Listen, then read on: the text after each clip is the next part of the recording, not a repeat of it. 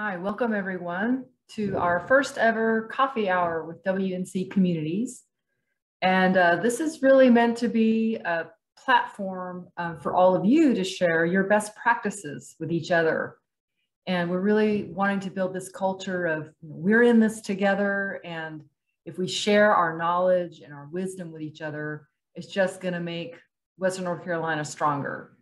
So with that in mind, today we have Peggy Baldwin from Sandy Mush Community Center, who's going to be sharing about their successes with youth programs. Now, when we had the coffee hour, I didn't hit record soon enough, so I'm going to try to fill in the part that's missing. So to kick us off, I introduced Peggy, and she's been volunteering at Sandy Mush for about 7 years. And to try to give you the full experience, I'm also going to share my screen and show you the slides.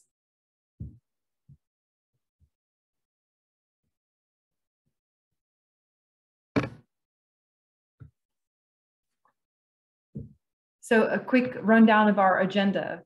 First, just welcome. And then we had a breakout group where we did what we call sip and chat. And that's a chance for all of you to get to know each other one-on-one, so you feel comfortable, picking up the phone and asking, hey, how did you do that rental that you talked about? Or how did you run that youth program?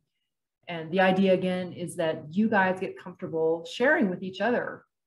Then we'll have the presentation followed by question and answer, and then a bit of a discussion about how you might implement this best practice in your community.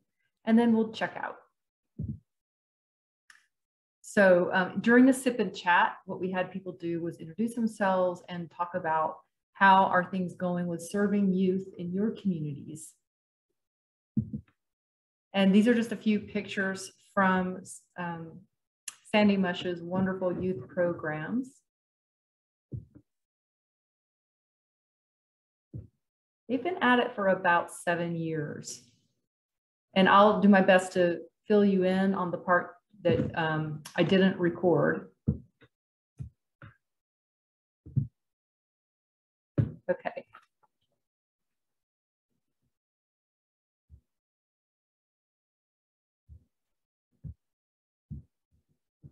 So Peggy shared that the sort of initial aim for starting this youth program was that there was a lot of isolation in Sandy Mush.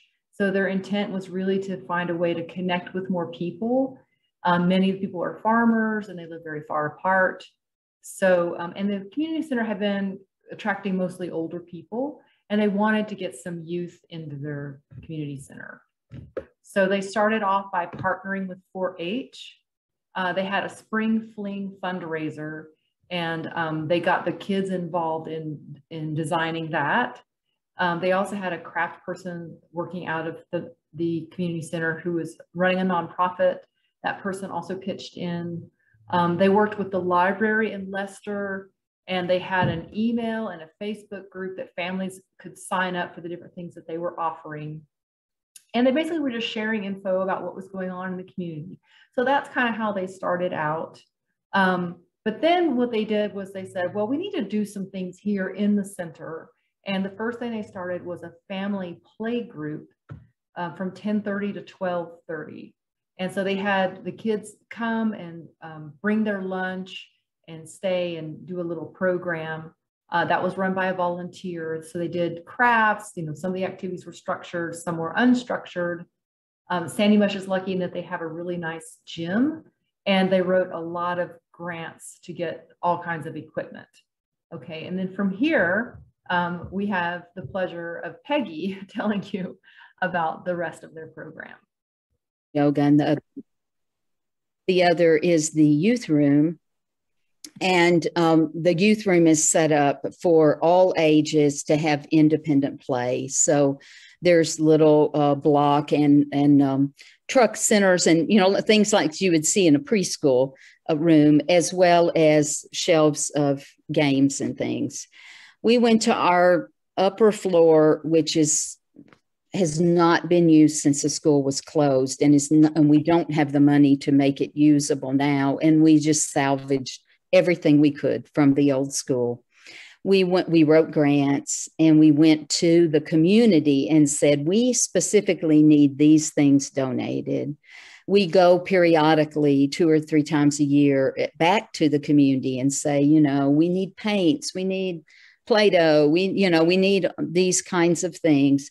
And the community has been very generous in passing along, which is helpful to them, those things that their kids are not using anymore.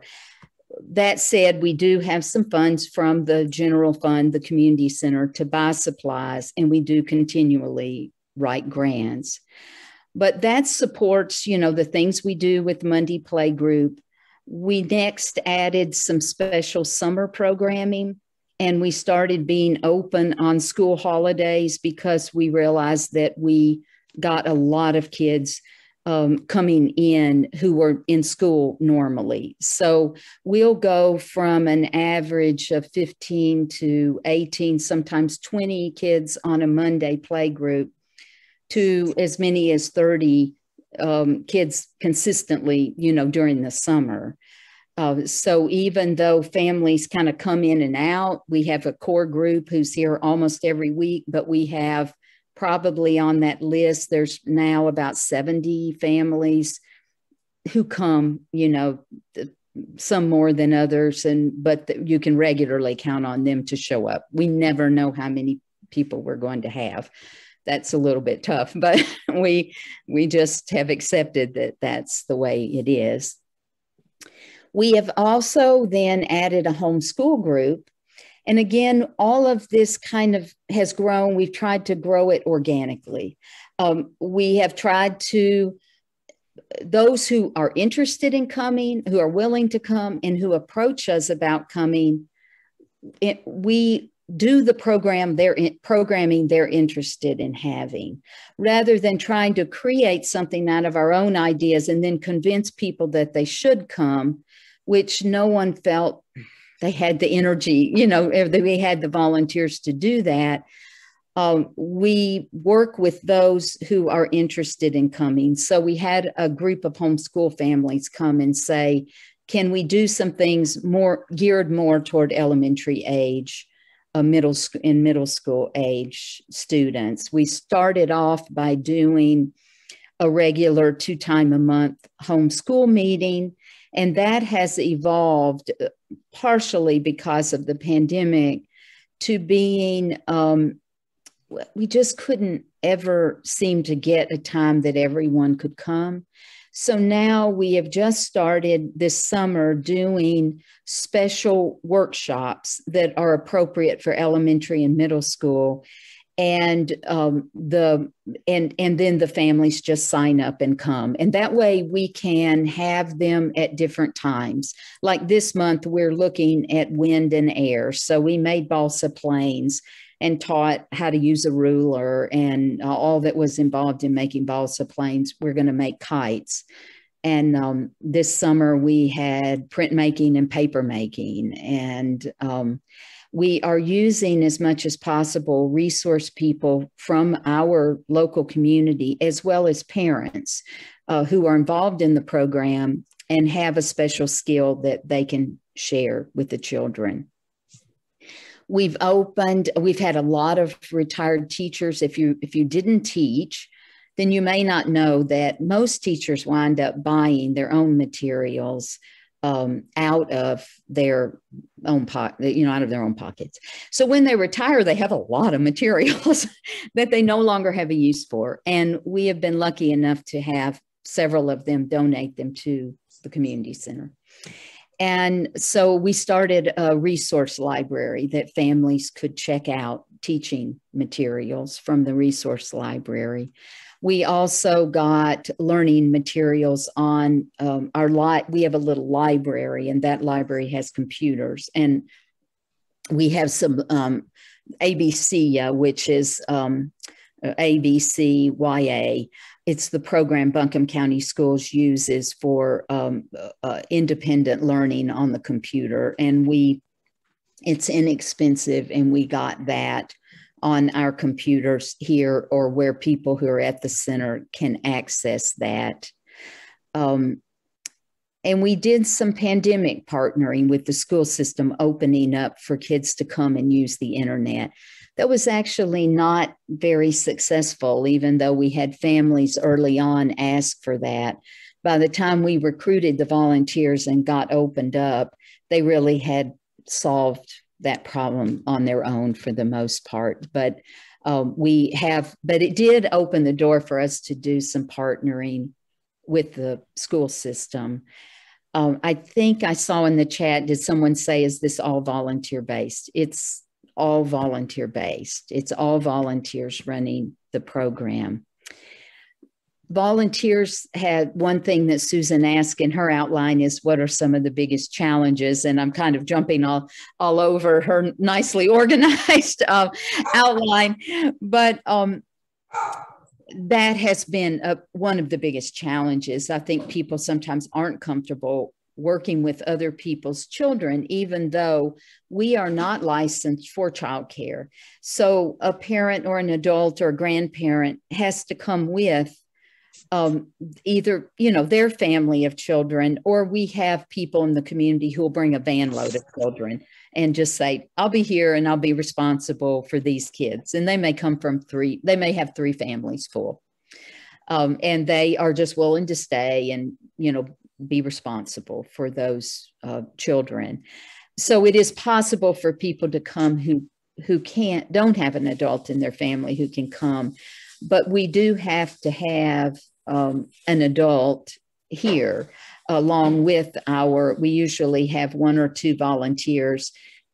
Sometimes the volunteers are folks like me who are retired, and we do have a few of the parents who have keys to the center who are willing to open up and close and be that oversight volunteer. So that is a good thing that came out of the pandemic. We stepped up our efforts to get our families to take more ownership and responsibility for the program, because for a short time until vaccinations came, we lost almost all. I was the only older volunteer that stayed around.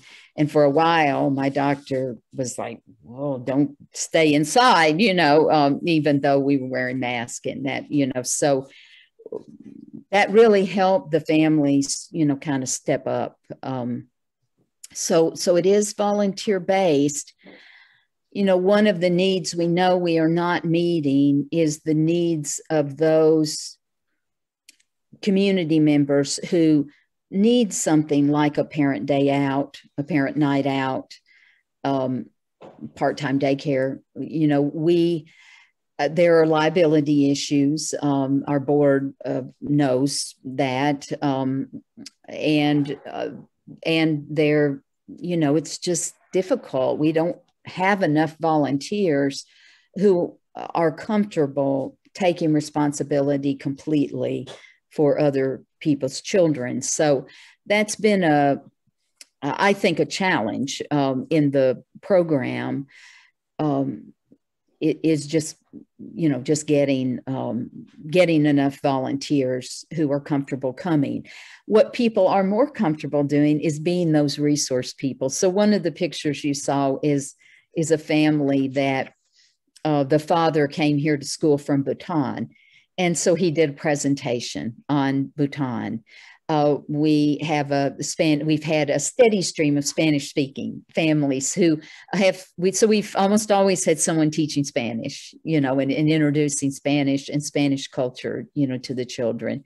We have had lots of parents who are willing to share, and community members who are willing to come in and share an expertise they have. They're just not as comfortable at showing up, every week, every Monday morning, or every Thursday afternoon, or every Sunday afternoon, if we decide in the winter that we have enough volunteers to open up for playtime, for family playtime on Sunday afternoons, which is something we've done.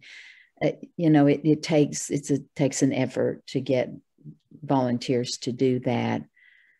I'm kind of looking through my notes because I know my time is running out, Susan. I think the You're biggest, doing great. This is such rich information. Thank you. I think I realize I've talked about some of the challenges. There's one other thing I do want to share. I will say, in terms of successes, it has done over the we've been doing this 6 or 7 years. It has changed the dynamic, like we hoped it would, of our larger group events at the community center. We now have families who show up to the other community center events. And that was one of the big things we hoped for, you know, and they're involved in the community center and feel ownership of the community center. And they feel ownership of the youth program. And I'm hoping this year to get someone from the youth program to serve on the board, to get a programming team so that I'm not leading that anymore, or Diane and I, we're kind of two real steady volunteers. We're not leading that in anymore, and the parents are leading that a little more. We have had a regular stream. A month hardly goes by that we don't have at least one new family coming. This month has been unusually large. We had 5 new families who found us and, you know, hooked into the program. They probably won't come every, you know, some of them will, you know, look like they're going to come every week. Others will just come at different times. Some of them came because we had a school holiday this week and they brought their kids and they had other school kids they could connect with. So I know we're offering something that is of need. I also know, you know, we're certainly not meeting every need.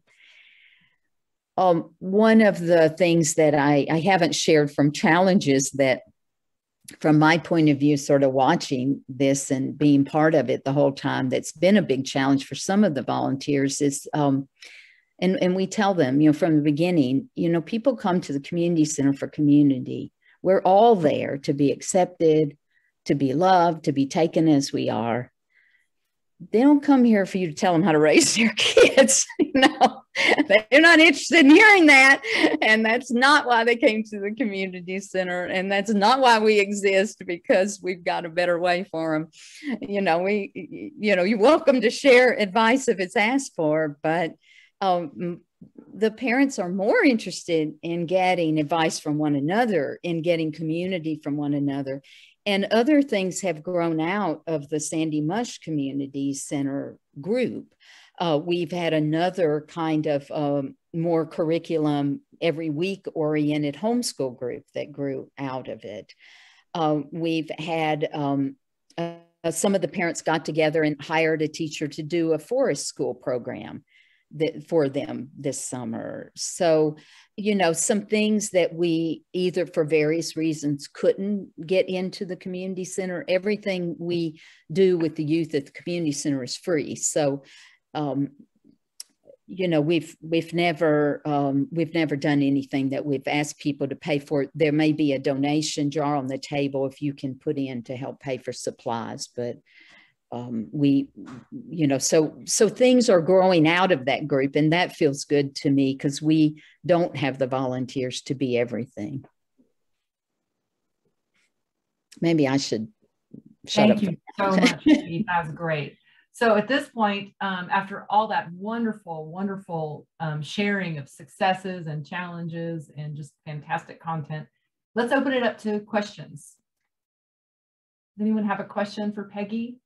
I do. This is Janie. I'd just like to know if there's always a Sandy Mush community member present during these various activities that are taking place.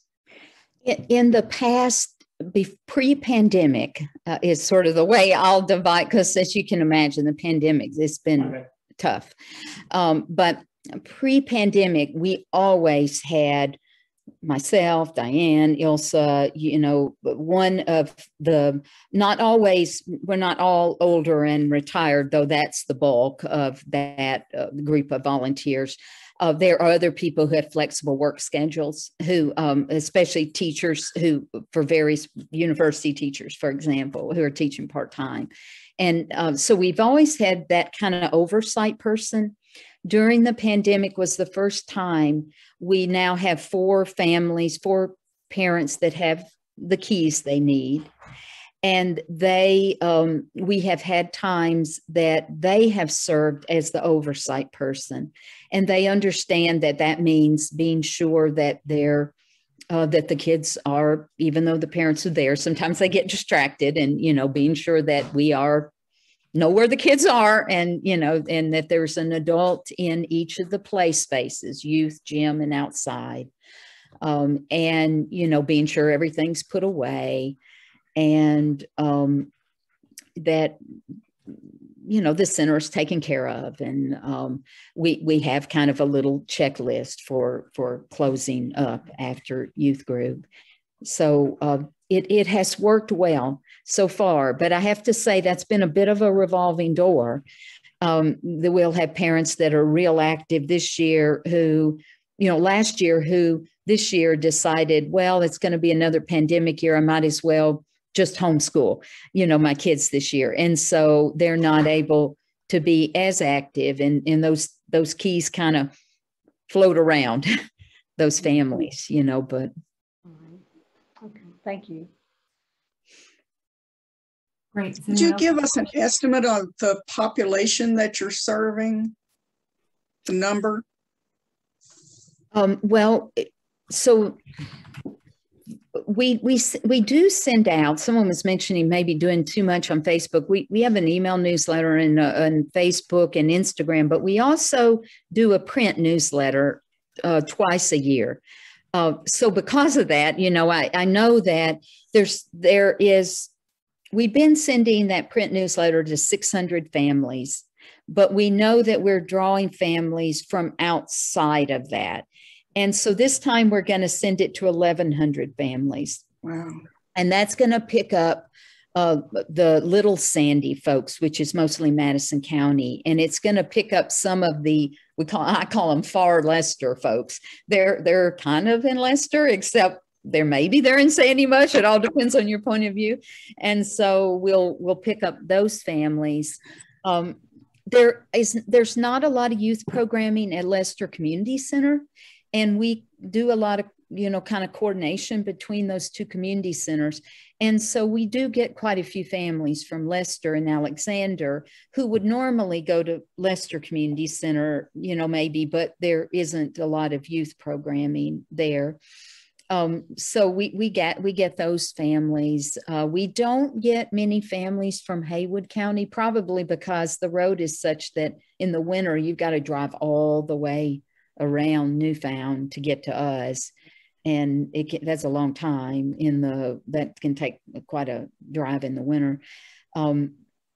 So, you know, we don't get as many from Haywood, but quite a few from Madison County. So I think, you know, I haven't counted recently. And like I say, we're always adding names to that family group.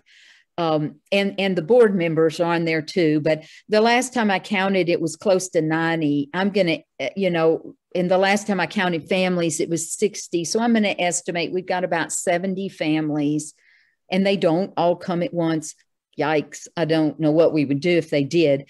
Actually, pre-pandemic, we were in a situation where we realized from the feedback we were getting that summer that wound up being the first pandemic summer, that we could have days where we might have 40 to 50 kids.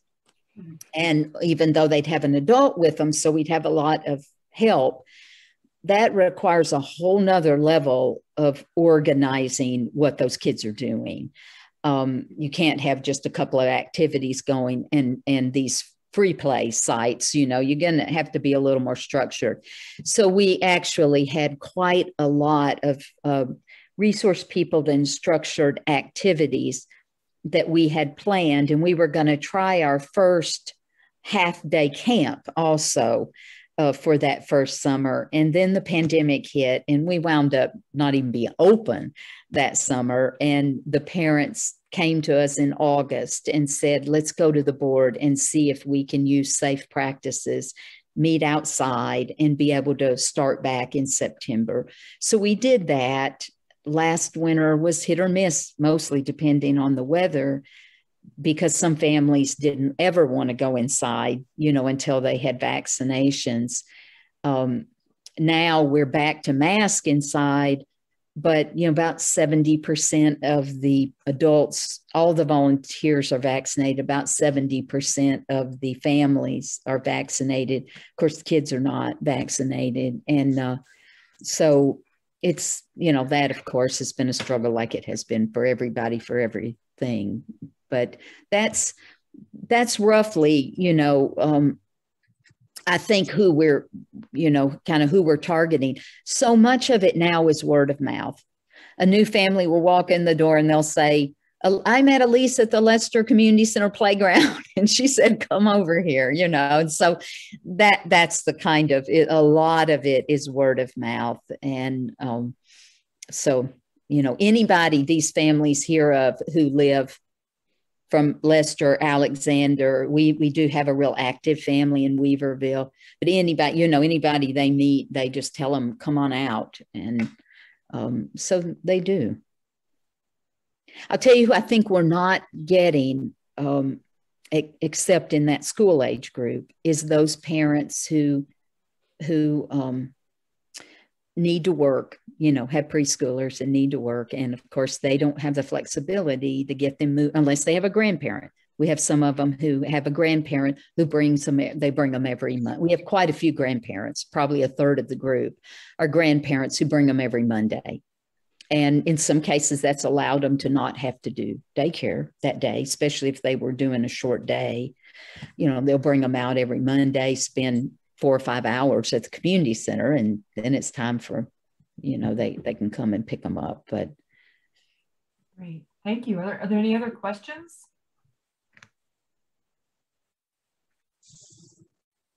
I wondered about your, is there any kind of vetting process or application for the volunteers that get your keys?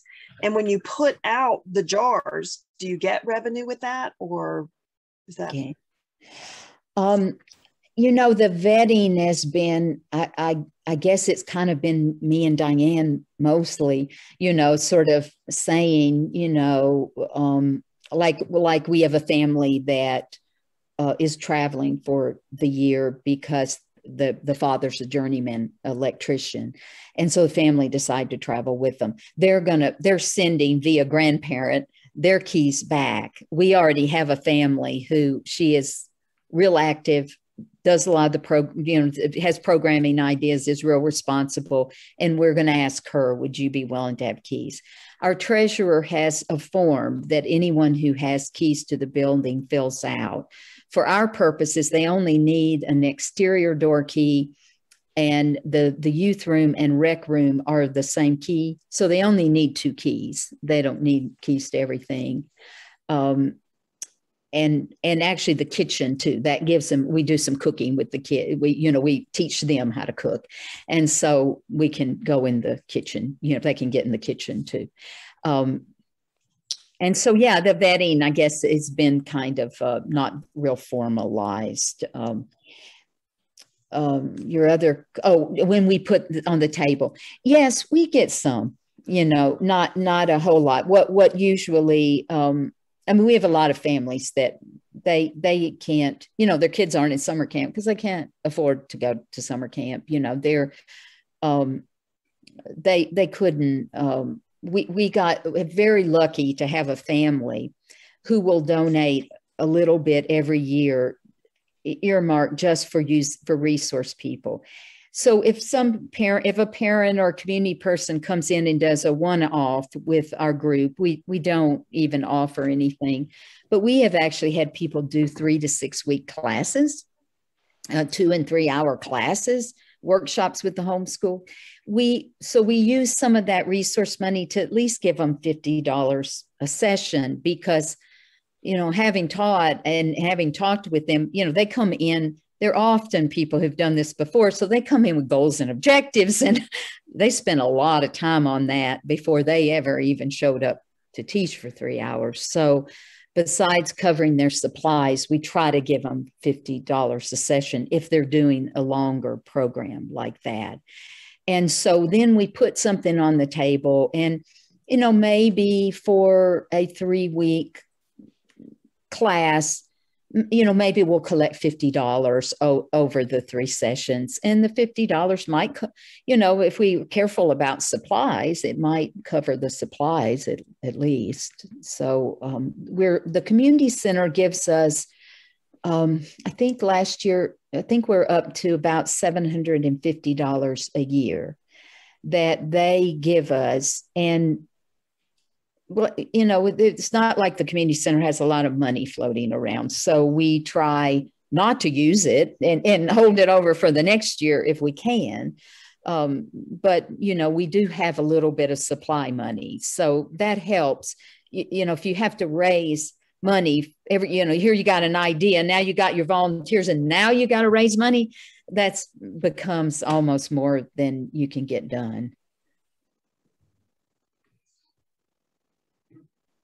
Great. So if there, unless there's another question, I thought we could move into just a general discussion of how do you guys see yourselves trying to implement some of these best practices in your own communities?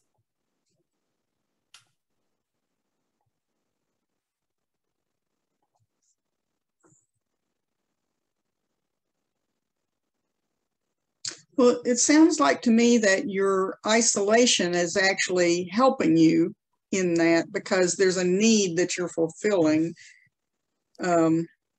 Exactly. Anytime, you know, anytime they don't have to drive to town to access something, everybody is beyond thrilled, you know, and I think isolation does help in that. I don't know if there's, I'm always impressed every time I come to a Western North Carolina Communities event at what I hear from Shiloh Community Center. I don't know, which is in Asheville. I don't know if there's anyone here from Shiloh, but Shiloh has a lot of really great youth. I mean, I'm just amazed the things I hear. There's also one out toward Cherokee. I think they call themselves Multicultural Center, maybe. And they do some amazing things with youth too. Now I don't know how isolated they are, but like I know Shiloh, you know, is right in town, but I think they get quite a lot of youth. But it definitely being out here, and people get weary of driving to town. One of the reasons we have a lot of homeschool families is because they, you know, I mean, even Lester Elementary, I mean, even once they get to middle school and high school, you know, the kids have to go to town to school. And that's what really those consolidated schools, you know, caused the real rural areas, you know, some of the breakdown of people, but because the kids are going to school with kids who they don't just live in Sandy Mush. So, you know, that caused some of the breakdown, I think, of some of the community center children and youth. You didn't have a cluster anymore. So we're trying to address the cluster that's here, which I think is one of the reasons that it has seemed to be preschool and elementary age families, because once kids get to, you know, particularly beyond middle school, they are involved in a lot of things that rotate around their school. And for the kids out here, school's in town. Irwin is, you know, essentially in West Asheville. So how far is that drive to go to town? Well, the drive really is just 30 minutes. To get to West Asheville is about 30 minutes. To get downtown's about 35. You know, to get over on the other side of town, depending on traffic, you know, can take 45, 50 minutes. For those of us who live out here and get used to it, it's nothing. For other people, you'd think that you'd ask them to drive to Knoxville, you know. like amazing. You know, they just, oh no, can't do that. I'm curious. I know that in the breakout session, Andrew was particularly keen on hearing best practices from other people as well. So I don't know if maybe Norma, since Shiloh was mentioned, if you'd like to share a little bit about something that's been particularly successful with you guys. Okay, thank you. And thanks for mentioning Shiloh. Peggy, as you know, we continue to strive to teach our youth. We have the youth stipend program, which is sort of set up around our community garden. And our community garden is where we plant vegetables, and we have a orchard of fruit trees and things, and blueberries and all these things. And the children learn, or the youth and some adults learned how to plant and harvest the different vegetables. We have financial literacy classes for them, trying to teach them the importance of finance. We work with self-help in trying to secure them and making sure that they start a bank account and they know how to save money. And we have a roadside stand which they can sell different things and be in charge of that.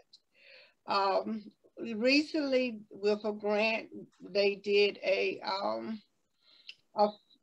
video of cooking a meal. They wrote the recipe and everything, and they did the cooking, and they videoed it, which was a great experience for them to do, and they enjoyed that. We have a little stream that runs on the property, and of course we monitor the water and things, so they get involved with the environmental things that's going on in the water and make sure it's tested each time, and they help with that. Oh, Norma, somehow I'm sorry. There you go.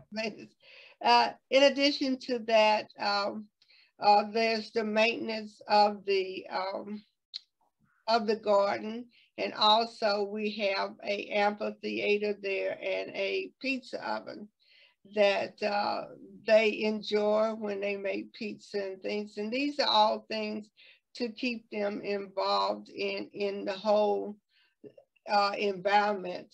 We have some land that was donated to us, and we're in the process of trying to do a resource center, but in the meantime, we have a bird sanctuary there. So we bought the bird houses and things, and they decorated them, and then they put them up. So we have that also that we're doing. And one of the things that really bothered me before COVID, and we had started working on it and need to do it again, is that I understand that they do not teach cursive writing in school anymore. And that just blew my mind when I heard that. So we were having classes in that to make sure they learn how to write in cursive and read it, because you have to know how to read it also. So I would suggest in any program, please teach these young people to write in cursive and to read it, because they do have to write their name, if nothing else, on a lot of things. So Norma, thank you so much. That is such an incredible list of fantastic programs you guys have there. Thank you. Well, it's clear that this topic is a deep one, and we could, probably have at least another or maybe 2 more coffee hours about it. What I'd love to do, we just have a few minutes left, is just do a quick little checkout with all of you. So what I'd love to do is each of you could just give like 2 or 3 words about how you feel about today's session, or something that you're taking away from today's session. So I'll start to kind of show you what I mean.